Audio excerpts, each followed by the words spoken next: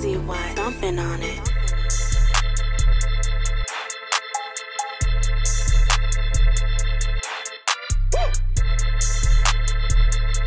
First, a group of truck drivers is planning to disrupt key supermarket freight routes tomorrow, sparking fears the action could impact food supply. Serena Andaloro is in Sydney tonight. Serena, what are the truckies protesting? And good evening to you. Well, a list of demands is being circulated on social media. Among them, no more forced vaccinations for truck drivers and no more mandatory testing, but they're also asking for no more masks. Now, we have seen maps of the action that is being planned for tomorrow. We can tell you key freight routes around the country are being targeted with a particular focus on what's called the Food Bowl in southern New South Wales. This is the area where most of Australia's food for our supermarket shelves is grown.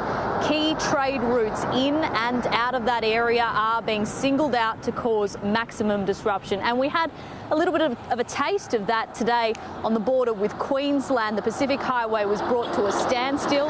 Take a listen. We want to end these lockdowns.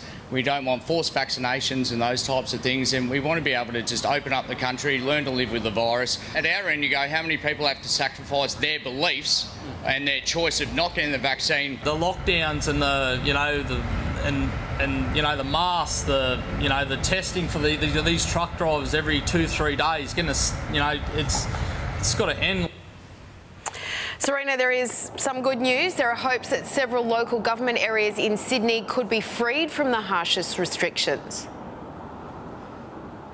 Yeah, and the Premier has flagged that, but she hasn't revealed which ones. Judging by the case numbers, though, the Georges River, the Bayside local government area and the Burwood local government areas are the first in line, given their case numbers are relatively low. We have heard the Burwood Mayor over the past couple of days being quite vocal on the issue. They've only seen 6 cases in the past week, but remember, the Georges River local government area has been promised a relaxing of restrictions for weeks now, and we haven't seen anything change there. But we have seen another record day of case numbers, 1,290 cases. The numbers are more and more alarming by the day. They are, but those vaccination numbers